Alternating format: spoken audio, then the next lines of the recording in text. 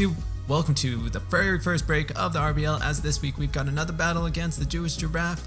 I believe this is the third time I faced him in the past week, which is a lot, but all of our battles are really close, or either he sweeps me, or we're gonna be looking forward to a really good battle. But if you enjoyed this, be sure to smash that like button. Let's try to get to 5 likes as always. And this week, well, this time we're gonna be doing an NFE Are You an Under battle. I misinterpreted as a NFE and nothing above Are You and things like that. Yeah, so he brought in a powerful team, while I brought in a bunch of Pokemon that I've always wanted to try out, and I think I still have a legit shot at winning this battle because my Pokemon do fare up well against him, and if I play my Pokemon properly, then hey, we might turn out on top. So let's start this battle, and let's hope for the best. I really want to use a bunch of these little guys. I have never done any of these battles, so he's gonna lead up with these tusks, and thanks to a couple battles with some people, I know that this thing's really bulky, but I can just actually go for a bulk up and get super bulky because totally Crump, that's right, Crump is here, can actually eat up a lot of these hits and do a bunch of shenanigans. So I know this mon can bulk up and become really powerful, so I'm just gonna keep on doing these shenanigans as he's gonna go into Get Murked, which is pretty annoying because Murkrows have Prankster and they're annoying mons, but I predict that switch in and just go for a Ice Punch, which doesn't do a lot, surprisingly. I'm a bit surprised about that. I'm shocked even. So I know that this Murkrow is gonna go for a Thunder Wave, and I'm just gonna go to Ego no G because he has a huge ego, but he actually goes for a Roost, which is surprising. Get Murked is proving to be once again very annoying as usual, but I'm in a decent position. Ego no G can do a bunch of things, and I apologize if I mispronounce any of these mons' names. I don't really know the names of the actual mons, like what they are, not their nicknames. I know what their nicknames are. So I'm just gonna go for a knockoff, get rid of this thing's Eviolite. And I figured, hey, if I go for another knockoff, I'm gonna be at a decent position. So double knockoff for the win over here, as I'm gonna knock off this Seadra's Scope Lens, which is pretty scary, but hey, that's huge. If I keep on knocking off a lot of these Pokemon's items, I'm gonna be in a good position. So I'm just going to my Spritzy, which can eat up any hits pretty much, as we see that the Ice Beam does absolutely nothing, and he's gonna focus energy. That is frightening. That's right, that's crit Seadra right there. Oh boy, this is a scary moment in my life, and I'm like, alright Spritzy. I think he might have misclicked there, going for the double focus energy. That was somewhat interesting. But Spritzy's actually just gonna take out Seadra and get its wish up, so I'm looking pretty good over here. I'm doing pretty awesome, as Three Fingers totally walls my team, so I'm scared. I'm gonna have to go into Thug Life because Thug Life has a problem with people. It's a scary mon, and Thug Life's not gonna take this flash cannon well at all. I could have gone for the Calm Mind or anything like that, but I'm just gonna go down to a crit over here, which is a bit unfortunate. So Thug Life will faint from the Thug Life, but I have Adam Lampent over here, which means I do believe I'm Choice Scarfed, so I can easily knock out this thing, but he has a couple answers to this mon, that being Slippery, the Dragonair, there we go. And at this point I wasn't going to make any over predictions. Overheat was a safe play, but that does a lot, and I'm going to get a special attack harshly drop, which means I don't want to stay in this match because I'm not going to do a lot. So he's free to go for a Dragon Dance or something like that, and this is quickly going to turn into a slippery match, as you can tell over here, as Catch a Ride. The Rhydon will attempt to do some big damage, but it's just going to go for the Swords Dance, and this is a frightening mon, a very frightening mon, as I'm going to disable its Swords Dance, which means it can't go for Swords Dance anymore. But this Earthquake should easily knock me out. Spritzy may be bulky, but a +2 Rhydon. Spritzy ain't gonna take that. Ain't gonna take that at all, as I have to go into Adam Lampent.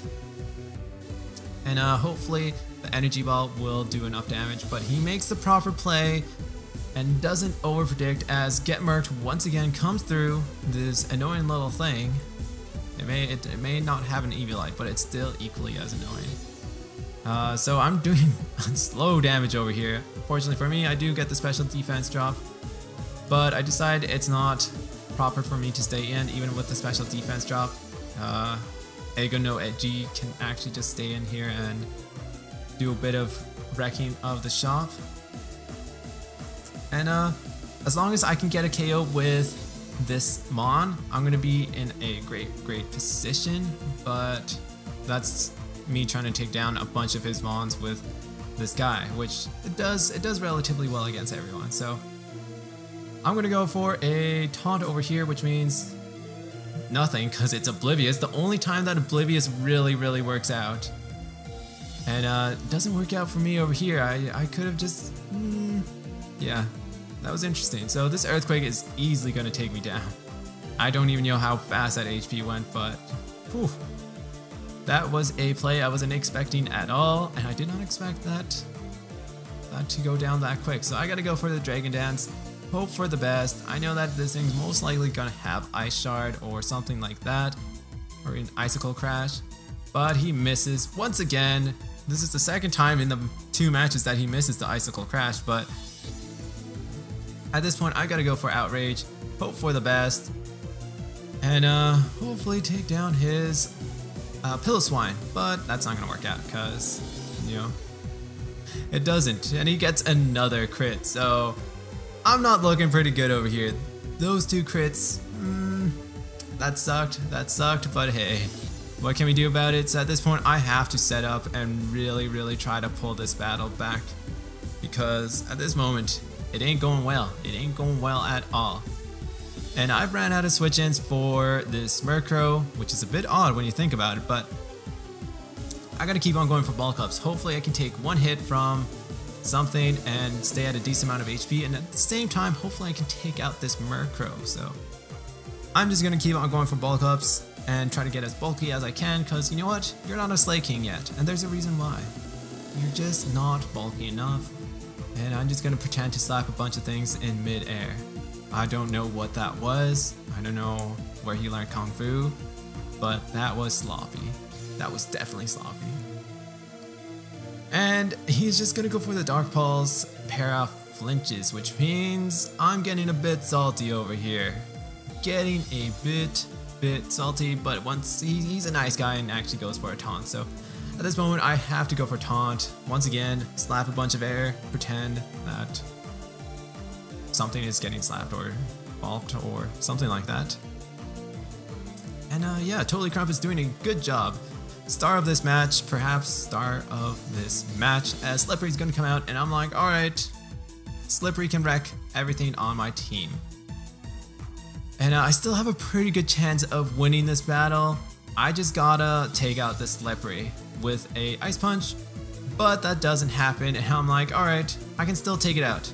I'm at a decent amount of HP where bulk up should be able to take this hit, but he sleeps.